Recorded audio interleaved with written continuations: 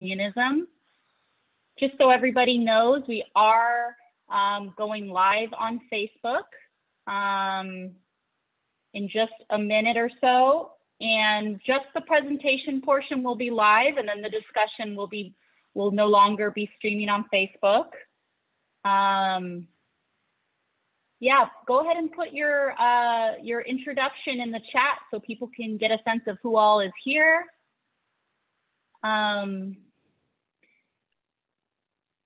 And we're going to get started in just a few minutes.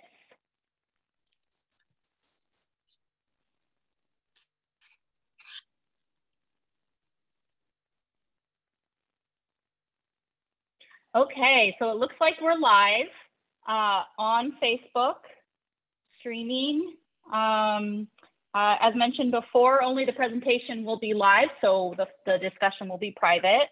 I want to welcome everybody to this meeting presented by Tempest Collective, Labor Under Biden, the Case for Class Struggle Unionism. We have a great set of speakers who I will introduce in just a minute, but in the tradition of labor solidarity, we're going to have a couple solidarity messages coming from Virgilio from NYU, graduate students, and Jonathan Bailey from Amazonians United.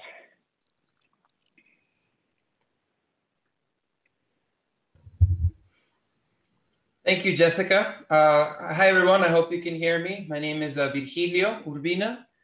Thank you to Jessica, to Natalia, and to Tempest for putting this wonderful panel together and for inviting me to give a very short report back.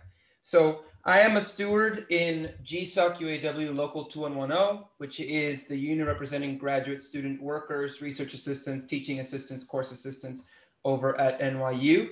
I was also a member of the bargaining committee for GSOC in this past union fight, contract fight, I should say, in which we just secured a tentative agreement less than 3 weeks ago. A tentative agreement that we think is quite historic in its achievements for graduate student workers across the sector. And we hope it'll inspire other graduate workers to win the wins that we did. I just wanted to maybe briefly talk about what we accomplished in this contract and how we did so, and sort of a few short lessons that to a lot of people here will seem familiar, but nonetheless are worth remembering, even under our current regime. So this contract, which is a 5-year contract, has won a 30% base hourly pay increase in its first year, retroactive, which will increase to a 50% increase by the end of the life of the contract. It created a completely new out-of-pocket healthcare fund that did not exist before. It created a new legal plan for international and ex-convict students to reach out to, which used to be reserved entirely for faculty and other full-time employees. And it won a greater number of protections for power-based harassment, affirmative action, and other matters of equity and inclusion that we thought was important in creating a greater community of interest in our membership.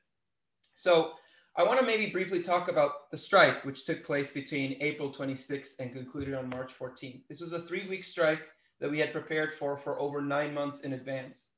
And it took as much preparation as it did because we in the union, in the bargaining committee, as well as in the core organizing group, understood that in the age of the pandemic and Zoom, it was not enough to take for granted that our graduate workers and our membership was willing to fight for a contract, but that we wanted to secure positive and enthusiastic buy-in in our project, which we did through multiple different campaigns of escalation. And we did through political education, one-on-one calls, even occasionally having meetups in parks or in other places that could allow for social distance political education. It was a gargantuan effort and one which we weren't sure of its success. But once we hit the picket line, suddenly all of those barriers that NYU had put forward to us as why they couldn't concede on out-of-pocket costs, on hourly weights, etc., suddenly they seemed to melt as the picket line remained strong.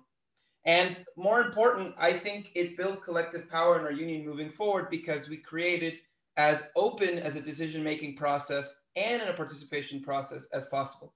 What did that mean? Concretely, it meant open bargaining sessions. It meant having roles within the picket line and within the strike, within phone banking, and et cetera, that any union member could participate and get plugged in. It meant concisive and very intense onboarding for new members, regardless of whether or not they had just heard about the union, whether they had been following the union for several years. And it also meant having a bargaining committee, myself included, that repeatedly did town halls, membership meetings, even occasionally office hours, so to speak, so that if anyone had questions about our demands or the state of negotiations, at least one member of the bargaining committee would be there to respond. And 3 weeks later, we came out with this tentative agreement, which is currently under ratification vote. I think the last thing that I would urge people to remember about pulling off a strike is that it's a tactic that requires a lot of preparation, but it's also one that not only wins greater victories by withholding our labor, but creates a memory and hopefully a precedent for other bargaining units around the city and around the country to follow. And this will not be the only event in which I'll be speaking. I'm also going to be speaking in a number of other graduate student worker unions events because they saw what we got done and they compared it to what has not been able to get done in other parts, and they want to find out the lessons. So thank you again for Tempest for having me, and I'm looking forward to the rest of the conversation.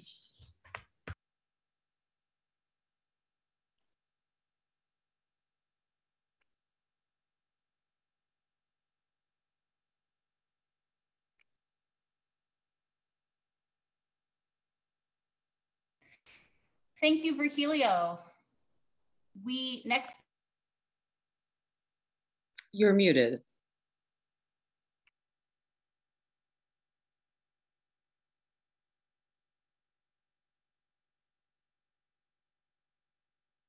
Jessica, you're muted.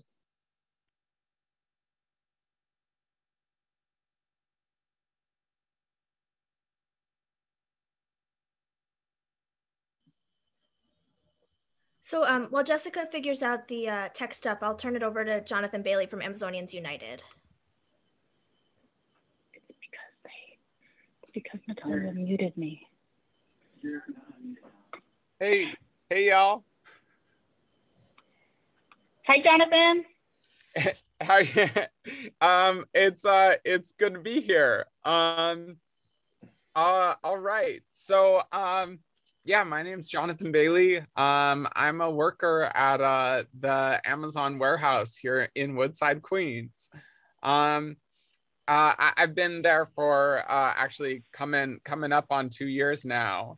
You know, we as Amazonians United, we launched here in New York City publicly, actually after shortly before the pandemic, after we had realized that that Amazon was stealing our sick leave from us, and we quickly realized that that was an issue that we could actually organize around, and so through a lot of the type of organizing that is very familiar to y'all, like starting with petitions, building that sentiment, like building with coworkers so that we had the sufficient amount of trust and confidence within the workplace. We were able to actually move towards starting to like take part in actions through like through different actions like marches on the boss, you know, worker slowdowns, and even a spontaneous strike. We were able to win a lot of the demands that we had, including winning back our sick time, winning paid time off, not just for workers here in New York, but in conjunction with other Amazonians United chapters across the US, win paid time off for all delivery station workers in Amazon throughout the US. Which has been like really awesome and really exciting. One of the things that has kind of come out of that though is, you know, we've like really got to see the way that Amazon retaliates, and kind of the way that Amazon sees labor relations. You can really see within Amazon this like legacy, this like very old legacy of labor relations in the US. You know, you know, when I started, I worked in, our warehouse was 90% Black. And, you know, since my time there, we've made Jeff Bezos, you know, over $100 billion. You know, many of these workers you know, we're making just like over minimum wage for the vast majority of our time there.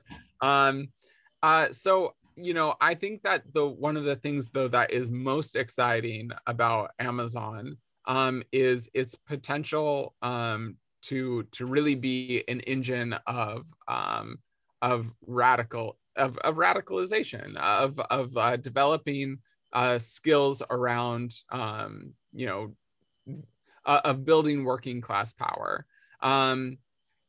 Folks stay in an Amazon warehouse for an average of 6 months. And they're predominantly, it's one of the places that capitalism puts Black and brown people. And so for us to be successful, for us to be able to develop, you know, developing the ability to help people go from no reference for class struggle to being like committed organizers who are able to create strategy and execute it, you know, would actually help Amazon warehouses turn into engines of developing shop floor militants. And in such a way that's actually rooted in not just the working class, but specifically in communities of colonized people in the US. So that's like a super exciting opportunity. I'm super happy to be at Amazon and with Amazonians United. And thank you so much for inviting me here. Looking forward to working with y'all in the future. Thank you so much, Jonathan. We really appreciate you sending those messages of solidarity to us. We're going to get started with our panel of speakers. And we're going to get started with Donna Murch, who is an associate professor of history at Rutgers University, is the author of Living for the City, Migration, Education, and the Rise of the Black Panther Party in Oakland, and the forthcoming Assata Taught Me, State Violence, Mass Incarceration, and the Movement for Black Lives. Please, everyone, welcome Donna Murch.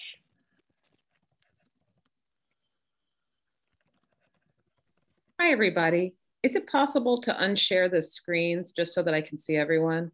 It's so much easier to talk to human beings rather than to a PowerPoint slide. Hi, everybody. I want to thank the organizers. I'm really honored to be here. I also wanted to thank Virgilio and Jonathan for their updates. Very, very inspiring. I would like to express some solidarity, which I'll be talking about today, and I'm honored to be on this panel. So I'm timing myself, so let me get my timer going so I won't go over. So I'm here really wearing my union hat. I'm on the executive council of the Rutgers AAUP AFT. I've been on the executive council for 2 years, and for the last 3 years, I've been the department rep for the history department. And it's been incredibly inspiring to me. Absolutely one of the most important things that I've done in my life and in my career. So recently I wrote a piece about Amazon, about the aftermath of the Amazon victory.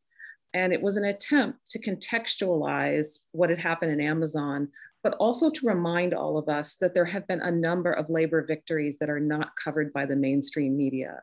One of the things I found particularly frustrating about the Amazon campaign is that it's very hard to get labor reporting into the mainstream media. And I'm going to talk a little bit about the way that I wrote that piece, because that piece wasn't just a kind of intellectual or academic piece. That piece was written in the context of me as the media co-chair with a graduate student, Danielle Ferrari, as the other chair of the Media Narrative Committee in our union and our union coalition. And I really wanted to get the word out about our memorandum of understanding and a huge victory that we won during the pandemic and couldn't get covered by the mainstream press. So I wanted to place our union, our higher education union, in the context of really an important shift that has happened in labor. It's not new. We could easily trace it back to the 1970s or earlier, but I think there's been a real intensification over the last decade. And that is the importance of public sector unionism led by women in care professions. So the incredible victories of the Chicago Teachers Union, the Los Angeles UTLA, and then very importantly, in conservative right to work Trump stronghold states, Oklahoma and West Virginia. So I think that one of the things that we are constantly battling is really a kind of anachronistic understanding of labor that privileges male breadwinners and the male breadwinner ideal and industrial shop floor organizing. Right now, manufacturing is 5% of the US economy. And certainly if we look at the kind of right-wing mobilization and Trumpism, much of that has a kind of nostalgia, for the Fordist, industrialization centered in big industries, but that's no longer the nature of the US workforce or US political economy. So in the Coalition of Rutgers Unions, we draw a lot of our inspiration from the organizing of K through 12 teachers and other care workers, most importantly, the Chicago Teachers Union. And for that piece, I had the pleasure, thanks to Sherry Wolf, who's on the call, of getting to talk to one of my biggest heroes, Stacey Davis Gates, and to talk to her about the kind of organizing they've been doing under COVID, and also just the larger trajectory of the Chicago Teachers Union. And she told me a story that was really about this radicalization and the coming to power after a catastrophic event, which I think is important for us in thinking about the COVID and labor under Biden. And that was Rahm Emanuel closing 50 schools that overwhelmingly serviced Black and brown students. And it was that kind of shock to the system that really made a group of activists that decide that there had to be a pivot in the Chicago Teachers Union. So they really provided a model that we have used. We use everything from their solidarity principles to their conception of bargaining for the common good, which is an argument that I think I just can't stress how important it is, both practically and also politically, which is the idea that labor struggles have to be rooted in geographic, physical places of community. So looking at the conditions of the students and how that relates to the conditions of the workplace. So it was the Chicago Teachers Union that pioneered the idea that our working conditions are your students' learning conditions. So I wanted to talk about kind of that history of the Chicago Teachers Union and then bridge that to what's been happening at Rutgers. So over the course, I'd say, of a decade, Rutgers itself has been a union that has been transformed. And former President Deepa Kumar, who I know is close to many of you, played a crucial role in this, and thinking about how to bring forward a left-led leadership inspired by some of the victories of UPS workers. And I entered the struggle relatively late, I guess somewhere around 2017, after we saw real organizers inside the union do the process of creating a department rep structure, a union steward rep structure, of really getting rank and file organizing and growing the union. And over a course of 10 years, we've had an enormous growth. Our open rates of our emails was 300 around 2011, 2012. It's now between 1,000 and 1,500 regularly, and sometimes higher. So I wanted to shout out Virgilio and all of the things that he was saying. Amazing. We did the same thing. So important department rep structure, town halls, office hours, ways to make the union integral to everyone else. So I guess I would conclude by saying there's a real problem with the failure to cover labor. I wrote the piece that I did because I saw it as the only way to get it into the mainstream media. I couldn't write it simply as a successful labor victory. I framed it in terms of the movement for Black lives, which has been incredibly important to us, and it's part of our vision of racial and gender justice.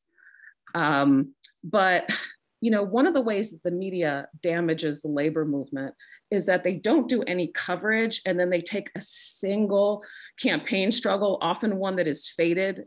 Jane McElvey and many others were predicting the failure of the NLRB election there. So they put all this weight, and then they make the weight of the labor movement rise and fall in a single campaign.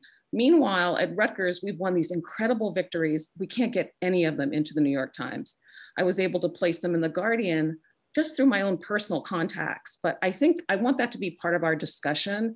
You know, we have a wonderful graduate organizer, Ian Gavigan, and I was talking to him about it. He's writing a history of socialists in the Delaware Valley.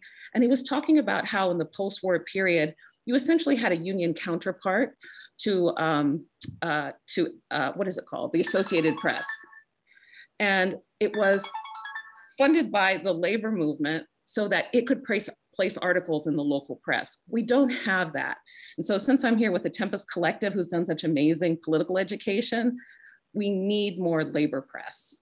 And I guess I'll just conclude where I did with my piece, which is, I used a quote from Martin Luther King, which is one that we've been searching for different ways to articulate our own vision. And it was Martin Luther King that argued that a union was the very first anti-poverty program.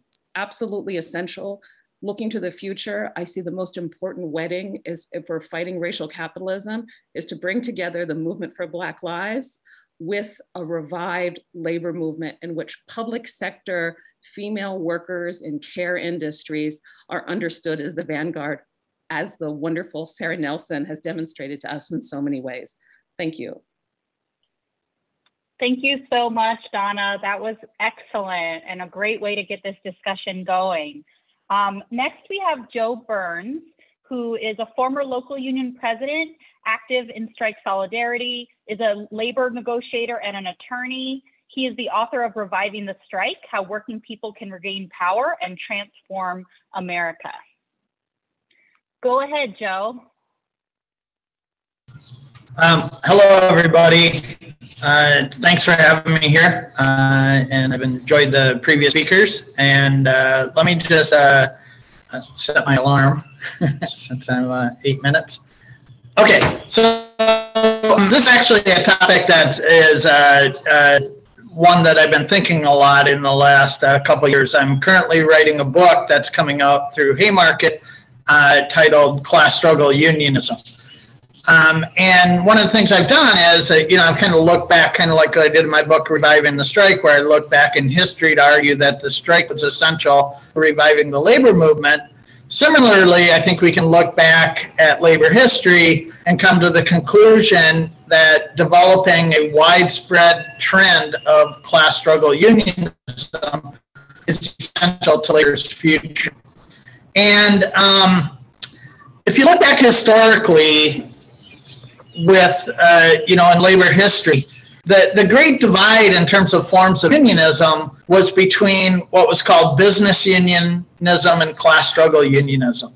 Now, business unionism, I think the term was a lot broader than it's come to mean in recent decades. In recent decades, we think of a subset of unions that are just, you know, sort of corrupt and, you know, narrowly focus their members.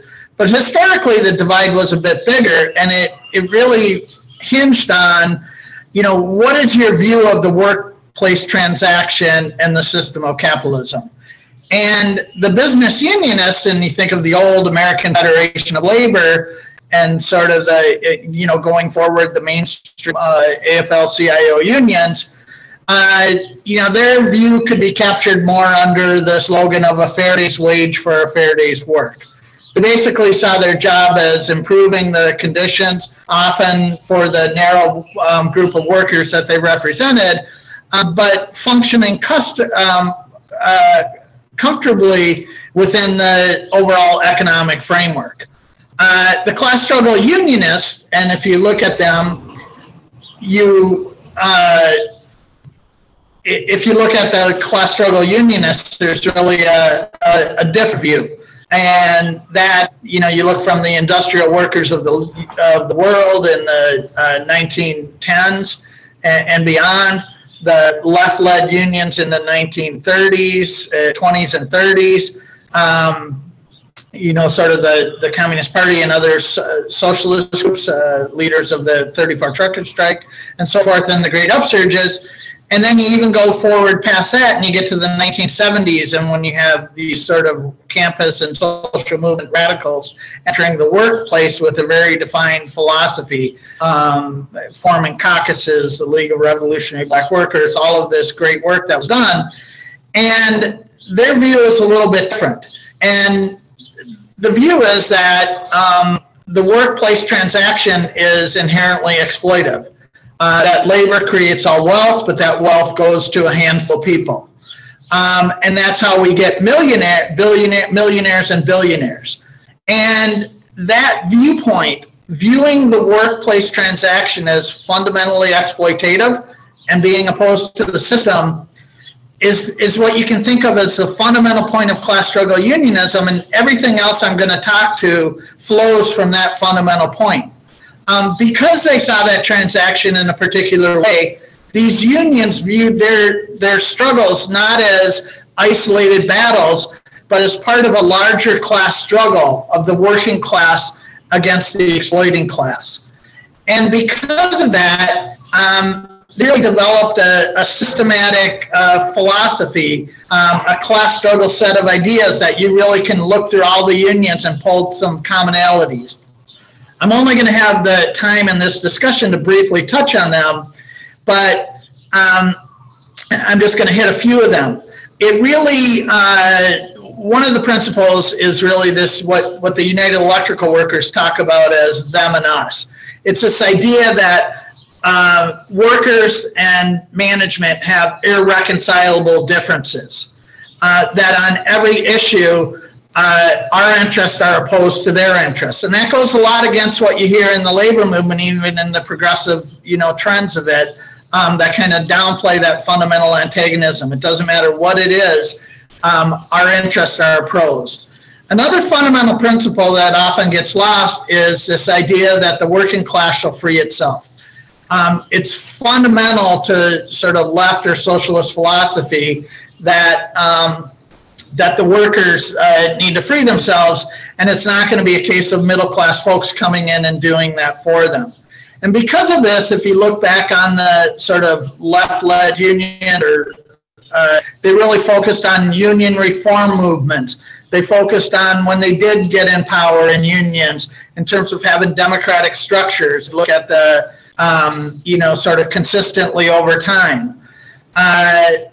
They really prioritize the sort of working class leadership of the movements. The other principle, because they see this transaction as inherently exploitive, the fight for the shop floor has a real importance. It's not just about wages and wage increases, but it's very much centered in fighting exploitation in the workplace. Beyond that, I'm going to run out of time pretty quickly, but it leads to, this sort of idea that class struggle unionists are fighting for the working class, anti-racist struggles being key, internationalism, as being very integral to unionism and not just issues that are off on the side. It flows beyond that in terms of class struggle tactics, in terms of how do you view the government and the role of the National Labor Relations Board and the state. If you view us involved in a class struggle, you view these institutions. I think the class struggle unionists look skeptically upon government institutions. But it also leads to a whole set of ideas about organizing and what the role of sort of working class militants is in the movement. It's not, the sort of organizing approach that you hear today, but more folks integrating with the struggle, building rank and file reform movements and so forth. Finally, I'm going to, just touch on one more point. And one of the concerns I have is that in recent decades, there has been a tendency which I call labor liberalism, which has developed. And really from the 1990s on, and this is a form of unionism which has a lot of benefits, because folks talk about, having progressive issues on social movements, doing more organizing and so forth. And I think it can be typified by, like the Service Employees International Union, in the 1990s and beyond, where they did a lot of good work, but then they also focus on fake strikes and undemocratic structures and so forth. A lot of the worker-centered movements, have some strengths, but they also have weaknesses. And I think we have to look critically on progressive trade unionism over the last couple of decades with the idea of, how do they tie into and stack up with the traditional class struggle union ideals. So, just to, just to wrap it up, I think we're in a very exciting time in the labor movement. We have seen in recent decades, a whole generation of folks embracing the strike and militancy as the key point to revive the labor movement. We have the development of very important social movements that folks rightfully look towards. The movement against police brutality and terror, and I think that it's really important to have discussions like this about how do we deepen our understanding of trade unionism, how do we move past the sort of forms that we've seen in recent decades and deepen them, and develop a widespread trend of class struggle unionism, because ultimately that's the only way we're going to revive the labor movement. Okay, thanks, folks. Thank you so much, Joe. That was great. We look forward to your upcoming book. Next, we have Paul Kirk-Davidoff, a grocery worker, union member, and socialist activist in Minneapolis. Paul is a member of the Tempest Collective, Twin Cities DSA, UFCW 1189, and co-founder of DSA's Restaurant Organizing Project. Go ahead, Paul. Hey, everyone. Can everyone hear me? Great. Yeah, so just to get started, I figured that I'd talk a little bit about what we've been up to the last year in the Restaurant Organizing Project. So for the first time, service workers, last year were all together in crisis, right? We're all mostly out of a job. So using kind of DSA as an incubator, we started this kind of inchoate mix of radical workers all over the country. And from the start, we did something that I'm really proud of, which is that we made it a space where 95% of the talking, I'd say, is from regular service workers. And we realized early on this was a rare thing, especially in organizing circles, that there wasn't a professional organizer there to guide things or anything. So we've been chugging along, having some successes, getting local groups set up in different cities. What we've noticed, though, is that while we can get some great workers to get on a call and hang out and learn from their fellow workers, and we think that's really definitely important, when we're getting people that will actually stick around and organize in their own communities, it's in places where there are already infrastructures there. Cities with big labor movements like Chicago, NYC, Portland, but also places with lots of socialists like Austin, Ann Arbor, because these are young workers and doing long-term work is hard, right? Especially in a year like 2020, which was the year of short-term thinking, right? So if you don't have support networks, unless you're really dedicated, it's hard to just stick to one thing. So you get tired and worn out and you quit your job, do something else. And on the other hand, when there's a city with like one labor veteran or like DSA guy or whatever, who is like, let's organize some restaurants, that didn't work at all because these people had no connection to the community, didn't know where to go, who to talk to. And the service workers, frankly, didn't really give a crap about them. So I think that's a great example of this interplay. And I think a great example is where I'm living out here in Minneapolis. So let's back up and give some detail. We have a Unite Here local out here that had lost a lot of membership and was being run by some really awful classic bureaucrats. And some staffers and rank and file members a few years ago were just so mad and tired about this, they took over the union, running on this slate they called Democratic Local 17. So they set about changing their local, hiring some organizers, actually getting some good contracts for once, and decided that they were going to be open to organizing anywhere in the service industry, not just hotels. One of the reasons they were thinking this is that they saw where the mind of the industry was. There had been a big effort to 115, and there were a lot of maybe lefty-oriented people in the industry, but the organizing was kind of slow. It was slow, that is, I will say, until after the uprising. And that's when the organizing really started to pop off, when a group of workers at a distillery, Tattersall Distillery out here in Minneapolis, decided to form a union because they had been in the streets and then came back to work and realized to the boss, wasn't going to do a shit about hiring a more diverse workforce.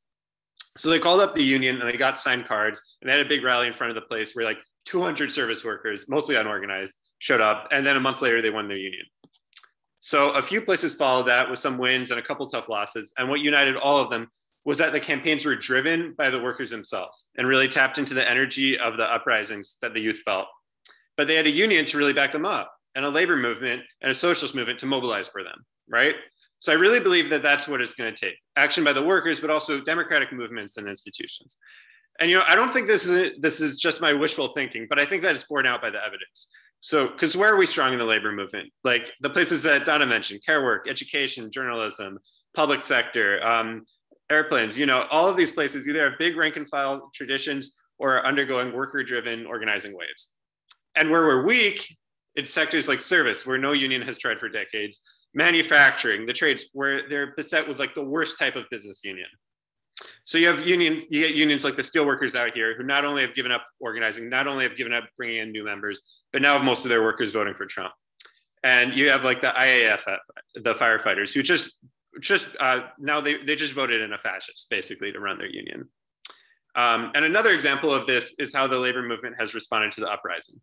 We've seen some really good stuff out here from the teachers unions.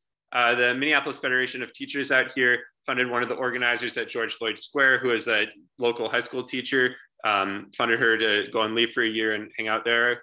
And out in Brooklyn Center, where Dante Wright was murdered, the teachers there ran like a really big mutual aid site during the uprising there in April. And the teachers, of course, have one of the strongest rank and file infrastructures, right?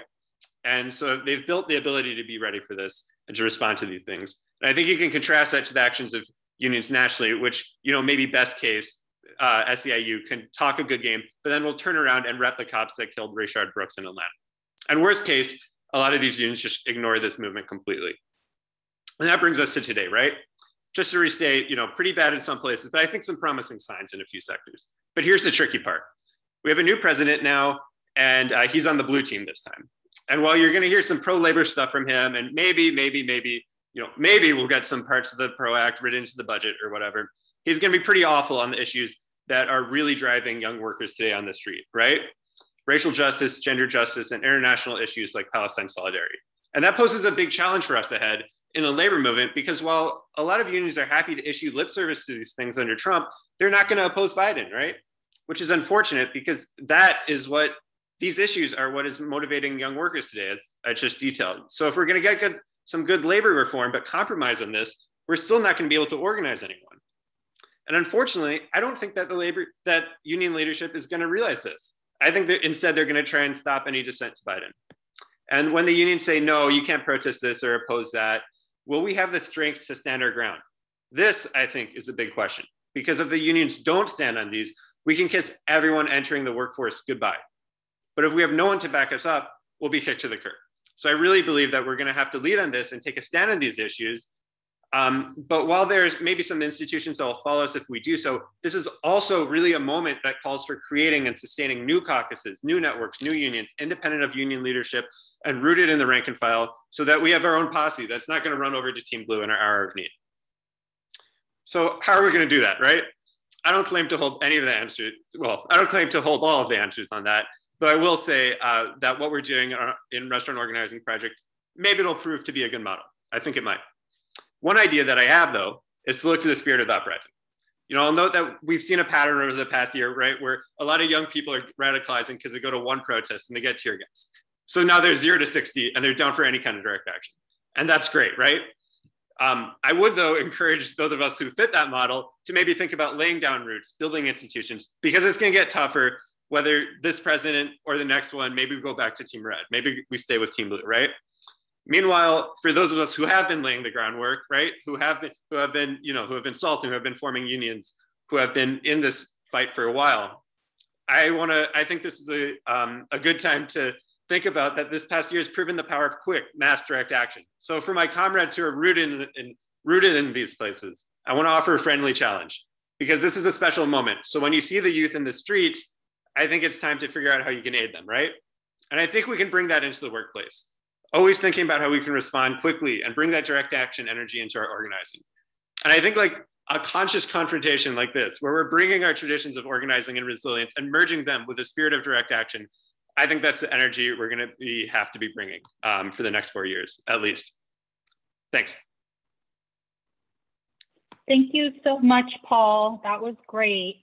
Our next speaker that we have is Lois Weiner.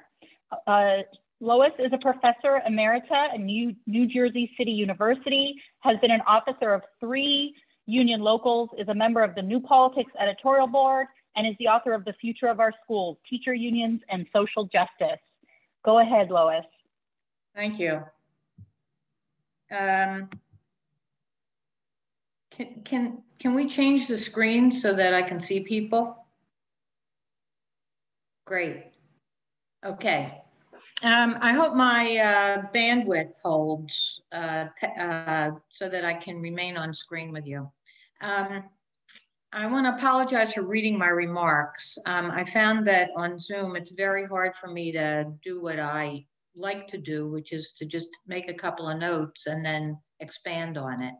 I'm not sure why that is, but whatever. The title of my remarks today are Looking Back to Move Forward.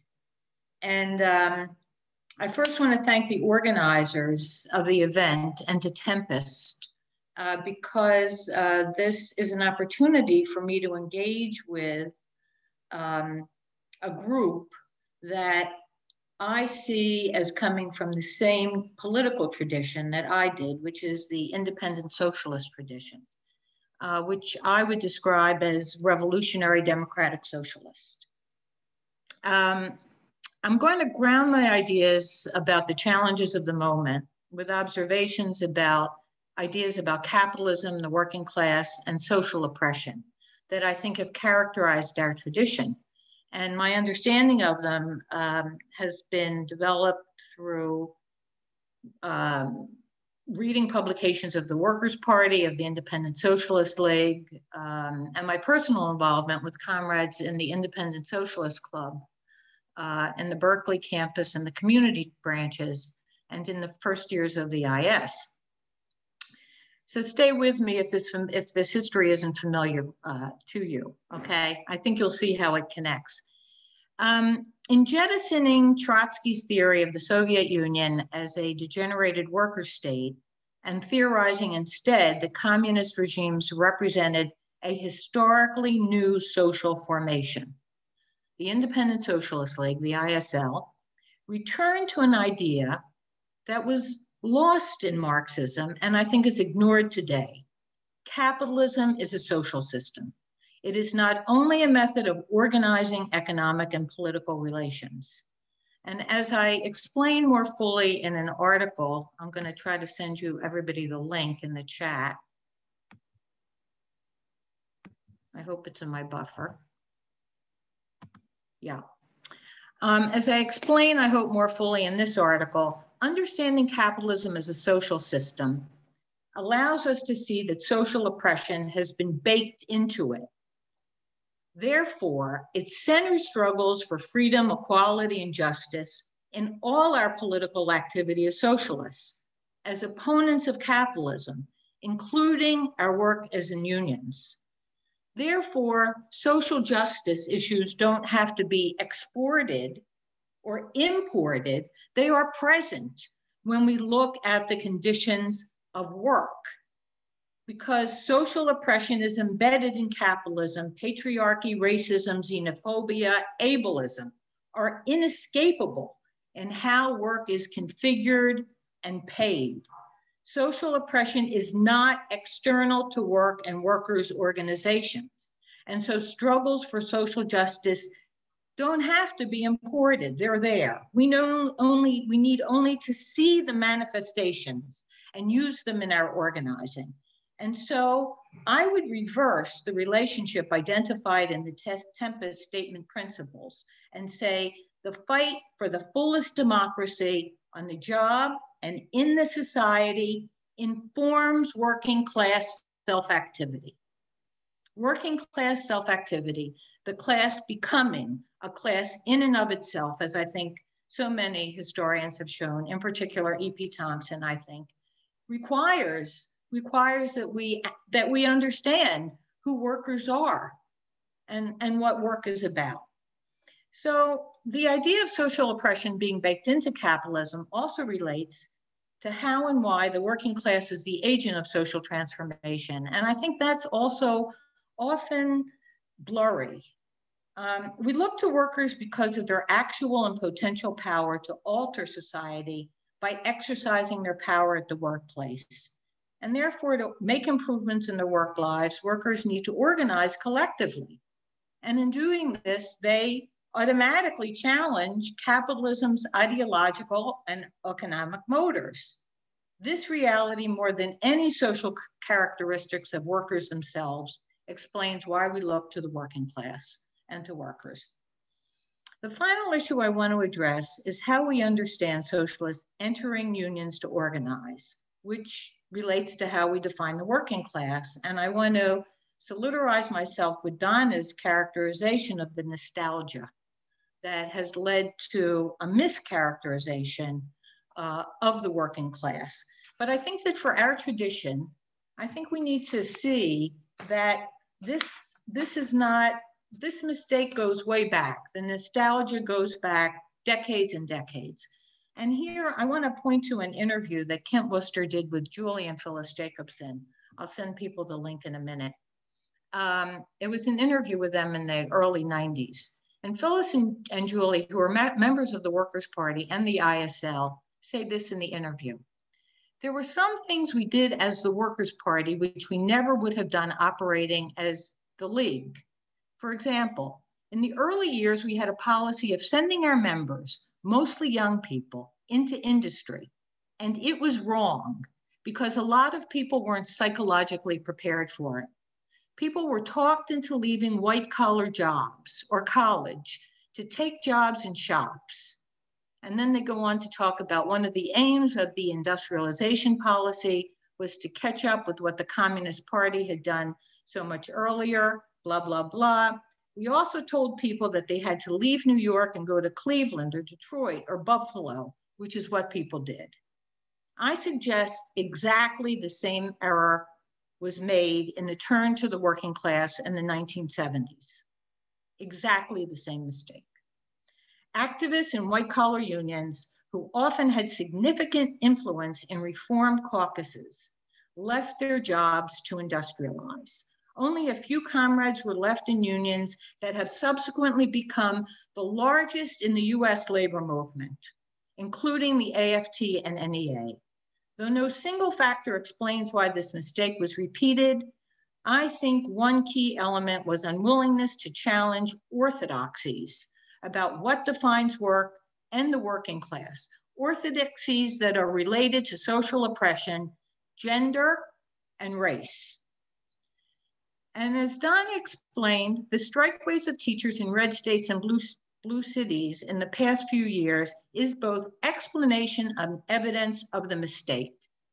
Another piece of evidence of the mistake is the mushrooming organizing among cultural and knowledge workers, the guild, museum workers, technical work, right? So we need to understand that the working class has changed. And that changes in the working class also relate to changes in capitalism globally. Capitalism is always one step ahead of us. Always. We're reactive. Rosa Luxemburg discusses that. And the pandemic has intensified the reality. In a speech a decade ago at York University, Ursula Hughes, I really encourage people to read her work. Book in 2014, it's available in a PDF. She researches how information technology transforms work in the global supply chain.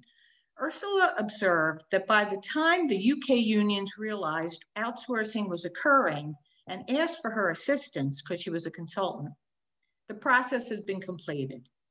All the unions could do was negotiate defeat.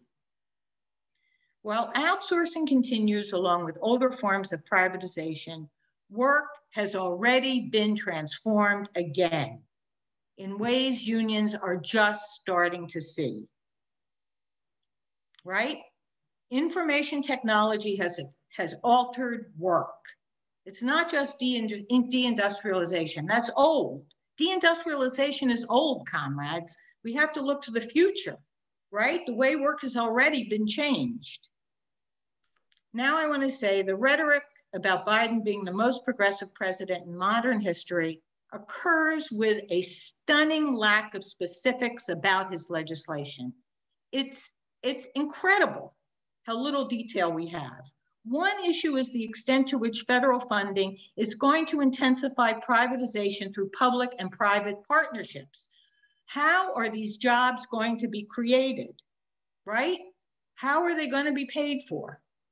Another key question is how Biden's economic policies are enacting capitalism's global use of information technology to transform work, increase profits, and strengthen the power of the ruling class politically.